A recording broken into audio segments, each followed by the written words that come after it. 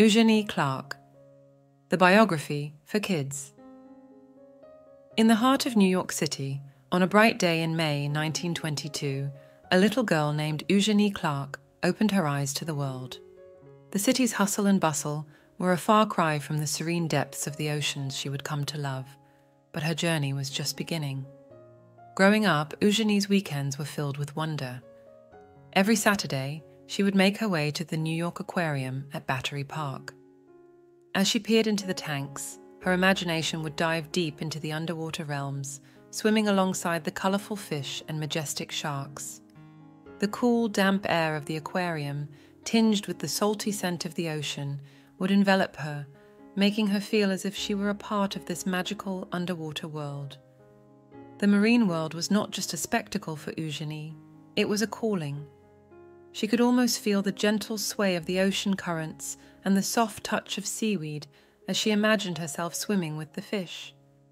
The distant, muffled sounds she heard in the aquarium reminded her of what it might be like to be underwater, where every sound is both amplified and muted. One day, while lost in the mesmerizing world of the aquarium, Eugenie stumbled upon a book about the adventures of naturalist William Beebe. His tales of exploring the deep seas further ignited her passion. She dreamt of not just observing, but understanding the mysteries of marine life. The thought of diving deep into the ocean, feeling the pressure of the water around her, and being surrounded by the vastness of the marine world filled her with a mix of excitement and reverence. As a teenager, her connection to the marine world deepened. The sensation of water against her skin, the rhythmic sound of her breathing while diving, and the thrill of coming face to face with a shark were experiences that left her in awe. Sharks, with their sleek forms and sharp features, were not creatures to be feared, but to be respected and understood. Their graceful movements and the way they navigated their surroundings fascinated her. The ocean's scent, a blend of salt and mystery, became a perfume she wore with pride. Eugenie's school reports were a testament to her growing love for marine science. She wrote about the fascinating creatures of the deep, and her teachers were often amazed by her depth of knowledge and enthusiasm. Her classmates would listen in awe as she shared stories of her weekend adventures at the aquarium and her personal encounters with the marine world. As the years passed, Eugenie's dreams grew bigger.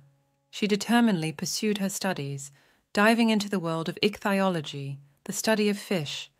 Her dedication was unwavering, and she soon became a pioneer in using scuba diving for research.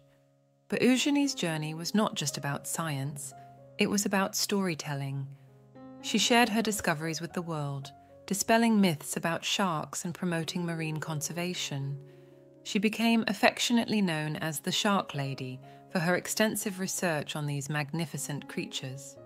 Throughout her life, Eugenie embarked on numerous expeditions, diving deep into the oceans, discovering new species, and understanding the intricate behaviors of marine life.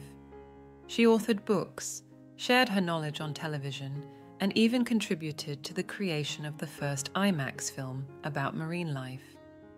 Eugenie's legacy is a testament to her love for the oceans and her dedication to understanding and conserving marine life. Her passion and curiosity have inspired countless individuals to view the underwater world with wonder and respect.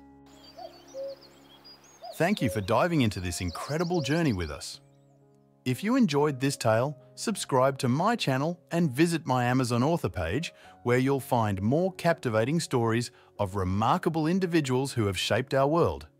Together, let's continue exploring and celebrating greatness. Bye.